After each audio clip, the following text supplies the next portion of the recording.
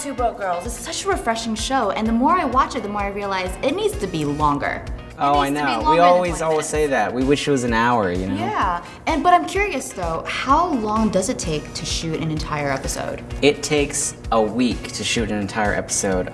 Table read and then 2 days of rehearsals, and we show it in front of the network and the producers. And then on Monday and Tuesday we shoot it in front of a live studio audience. And I noticed that the jokes are really current too. So how long do the writers, go at it? The writers are very quick. I mean, on their feet the day of shooting. So we have a lot of what we call punch-ups, where they punch up the joke or they make them current, more modern. Do you have any jokes that you really like but didn't make it onto the show that you can share with us? Sometimes they try to make Han really street, like very kind of ghetto.